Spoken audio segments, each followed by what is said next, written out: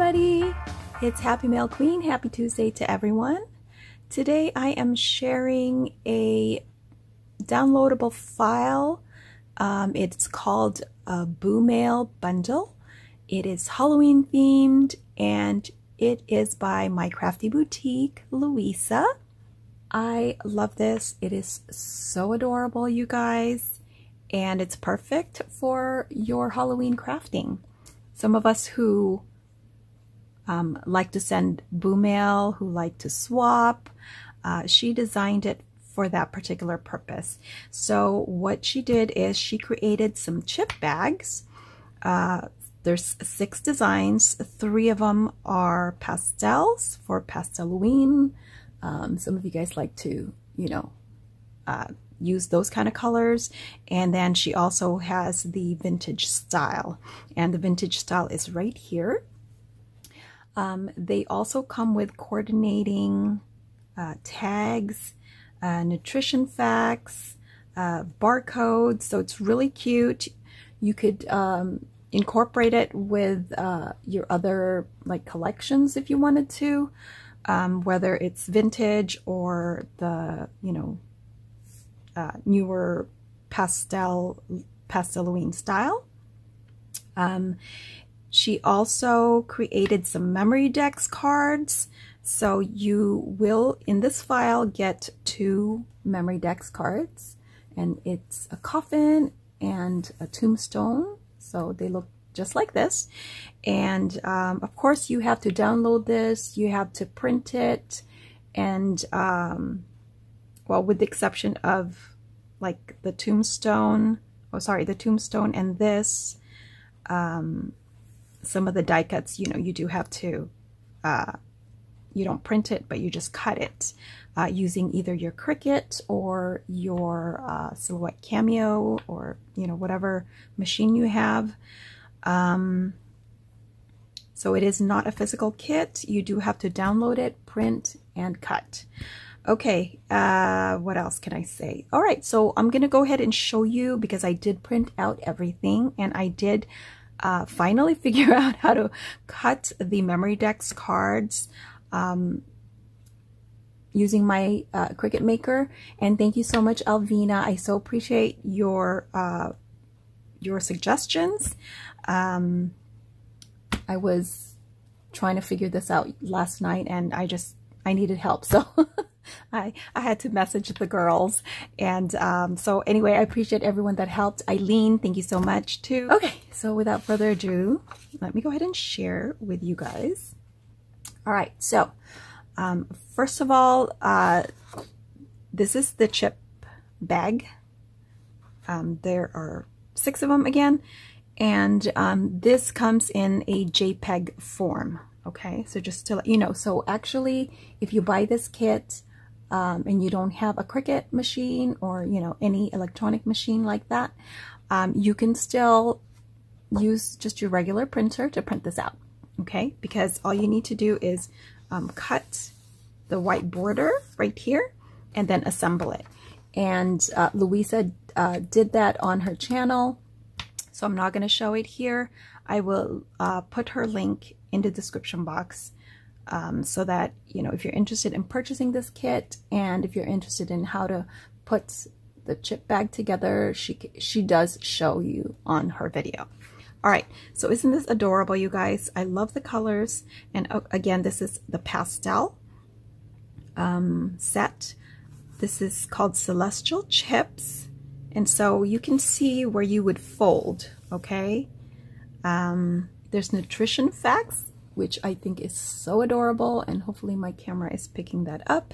And it's so fun. And she has here 2,000 calories. So I thought that was really cute. And then she has these little, she calls a stamped image. This is a witch right here. It looks like a paint splatter almost, if you're not, if you're looking from afar. But it's actually a pink witch on a broom. And then this one here, she also has a stamp here, which is it looks like a jack-o'-lantern family, and it's on the barcode, and it says Halloween greetings. Isn't that adorable? I just love all the little touches that she put in this. You know, 4-ounce single serving. It's so cute. Assembled, this chip bag is going to be about 4 3/4. Is that right? 4 3/4, I believe. By, oh wait, it's up here. Almost 7. It's maybe like between 7 and 1/8. Oh no, it's past 7. I'm sorry. It is almost 7 1/4. So that is how I printed mine. I think I used the actual size, if I'm not mistaken. All right, so there's that one. And I'm gonna try to hurry up now. Okay, this is called Spooky Treats. And again, you have the nutrition facts and the barcode. It's so cute.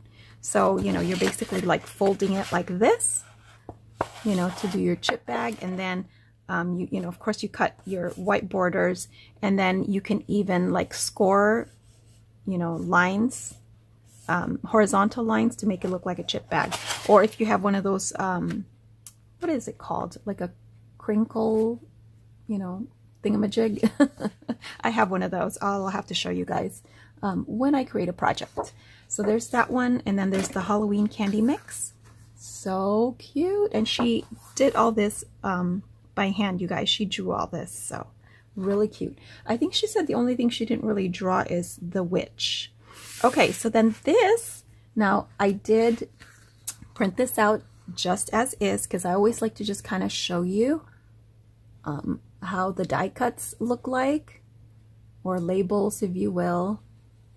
Isn't that adorable? And then here's how that looks like right here, conjured up for you by, that's so cute. So these are labels. No tricks, just treats. And it's just so cute. Now she, Louisa turned hers into a sticker, so you can do that if you have sticker paper, and you can set it on your machine for stickers, so then it doesn't cut all the way through, it leaves the backing. I did not do that because I wanted them to be die cuts. So that's that one. And then this one right here is the vintage style. So this says zombie snacks, spooky goodies inside. And again, it says Halloween greetings here, and then nutrition facts, which, are they the same? I'm not sure. And so there's that one. There's witch treats. You can't have just one. That's right. And look how cute this is. So this is the traditional Halloween colors. And then vampire bat chips. This is so, so pretty. I love the pink with the purple. And the bats. Sell by date eternity. That's so cute. Love that. You did such a great job with this, Louisa. Thank you so much for sending me the file. And then here you go. Those are, look how cute those labels are. I love witches, you guys know. And look at a different boo mail tag.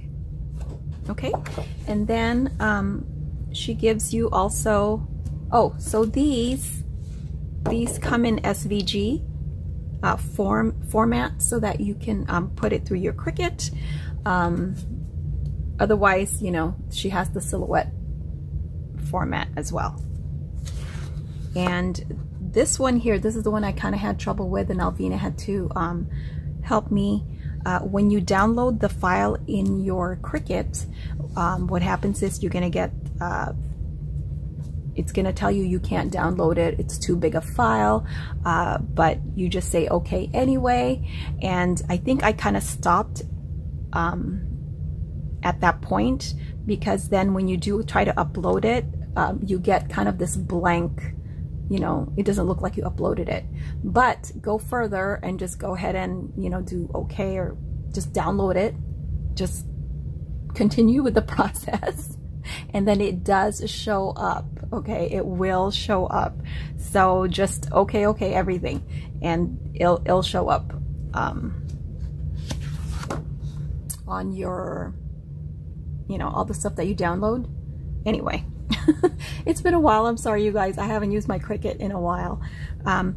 If you don't have a Cricut, I was able to just print this out, you know, just through my computer, through my printer. You can fussy cut this if you want. The only thing that's going to be tricky is, you know, obviously this part right here, but it can be done. You know, you can just cut with your scissors. The shapes are not difficult to cut with your scissors. It will be a little bit tricky right here, you know, if you want to create a shaker, because this creates a frame. Again, you can use an X-Acto knife, you know. So there is hope for you guys who don't have a Cricut. You can still fussy cut with your scissors, okay? Same thing with the tombstone. And I just printed this the actual size, so it's about a little bit over 4.5 tall for the tombstone, and then width-wise, I believe it's like 3 and 7/8. I think it's about the same height. I think that's how I did mine. Yeah, this one's like 4, almost a little bit shy of 4 and what is this? 5/8. And then width-wise, it's 3 and 7/8. So I think I sized it the same way, 3 and 7/8 going this way. Okay, and so you can do that. I did cut them out for you guys because she does give you toppers. So the toppers look like this, okay? So you would, you know, use your whatever color paper you want. This is a cup file. I don't believe you can print these. This is a cup file. So I just made my own score mark because with my Cricut, it's really tricky. It's just easier. I just score it myself with my bone folder. So, and they are not symmetrical, you guys. So it's not like, well, at least I don't think they are. Are they? I don't even know, because I didn't exactly fold it like, is it symmetrical? Maybe it is symmetrical and I just didn't fold it right. I don't know, I was having issues last night, you guys. It is symmetrical. I'm sorry. There is a way to fold this right smack in the middle. For some reason last night I couldn't do it. So my folds did not folds, but my scallops do not line up. But yes, it does line up now. See, I couldn't even do this last night. That's how crazy it was for me last night. But it's okay because, you know, it is a topper, so it doesn't have to be even. Like, it doesn't have to be scallop to scallop, right? Okay, so then this is the topper, and then you can get the die cuts with it. So look how cute and adorable this ghost is. So I've already cut it, and I've already paper pieced it, and I just used my glitter cardstock because I wanted a pink ghost. But you would just do that, and then the bow is so adorable. And again, I paper pieced it. It comes with 6 pieces, and then you just do that, and you can make it any color you want. That's the beauty of it. So that's how my ghost is gonna look. Louisa also showed that she put googly eyes. You can put googly eyes. This is the largest googly eyes I have, and so I have to use this one. But I have the one with the eyelashes, but it's not big enough. But I could definitely use this if I wanted to. I haven't put it together yet because I just kind of wanted to show you guys. That's how it would look. Isn't that cute? And then she also has words with the shadow. So this is 2 pieces right here, and again, my Cricut cut it, and look how fine some of the areas are right here. Oh boy, yeah, so because I used this glossy cardstock, and the first couple of times I did this, it would like take some of the black part, because it's not black through and through, right? Because it's glossy, so it has a white, you know, the background is white. Yeah, some of it just kind of came off through my Cricut, and so then I resized it. I made it just a little bit bigger, and then that seemed to work. But even then, some of the black pieces were missing. And then all you need to do, if you have Copic markers or even your Sharpie, just go over it before you stick it on the background, okay? Before you stick it on the shadow part. So I hope I'm making sense here.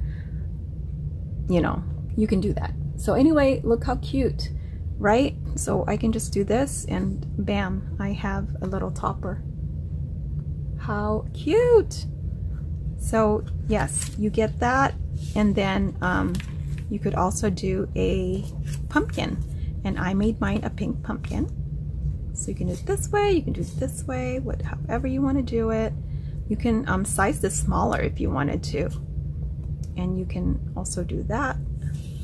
And then the other word is treats. Look how cute that is. Oh my god, it's so cute. I love it. And then the other one is Halloween.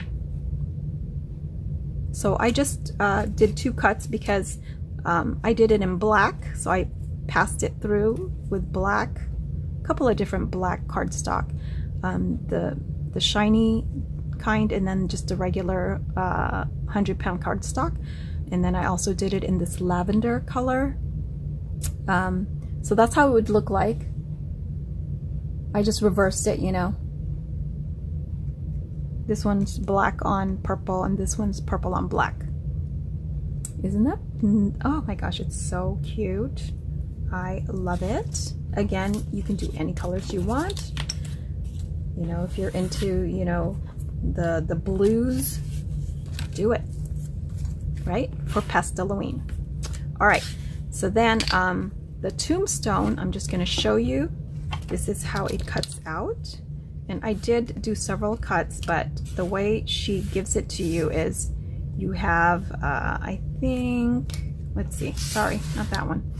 Let me just show you this one.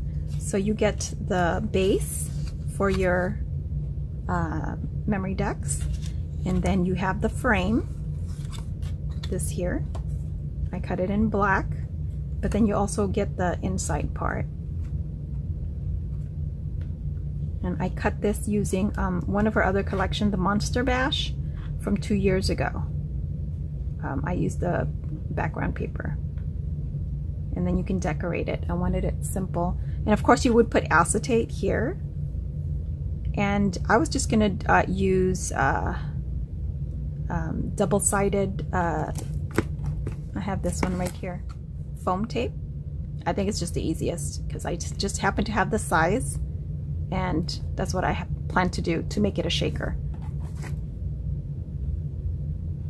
And then you also get the smaller piece here, which whatever you want to do, you can put it in the back if you want to put some information there for your swap partner or whatever, right? A little greeting or something. Louisa did put it together, I believe, on her channel, so you can check that out. And then this is the tombstone. So you'd get these pieces right here. Again, the background, and then of course the memory decks. So that's how the file is. You get 4 pieces to create it. And of course, if you don't want to use foam, then you can cut this part like, I don't know, 10 times if you want. Just glue it all together so that way you can fill it with your sequins or whatnot. Okay, but that is how it works. And yeah, it's so cute. So thank you for that, Louisa. And the only thing is these, and I already showed you guys these, but this is how it comes out cut. And I did cut mine twice because the first time around I turned off the bleed, and for some, you know, my Cricut was not cutting it, like it was leaving a border right there. And so I redid it, and this time I put the bleed on, and so it cuts it a little better, as you can see here. It doesn't leave the white border. This one left the white border just on one side. It didn't have it on the other side. And if you do like the white border, there is a way to do it also. I figured it out last time, but how cute. Look at that. Look at these. You guys can like use this as a topper. You can put this, you know, like you can size it smaller and use it in the center of your flower or something like that. Oh my gosh, the possibilities are endless. And you know, you can use these nutritional facts on another chip if you wanted to. If you know, want to create a different chip bag, sure. I love these. These are so fun. Love them. So cute, right? All right. Yeah. Try it out, you guys. Digital kits are awesome. They are, because, you know, you can just print as many as you want or as little as you want. Storage is less of an issue. And go ahead and get your kit. So I will leave the links in the description box of Luisa's Instagram, because that's how you can purchase it, through her Instagram, and then she can email you, or you know, however she does it. So check it out, you guys. It's such a cute kit, and I hope you you support my Crafty Boutique. She does awesome digital kits, and I believe she said she's gonna also have the old digital kits, the Monster Bash. I think that's going to be also available, so check it out. All right, guys, thanks for watching and stopping by my channel again. Talk to you later. Bye.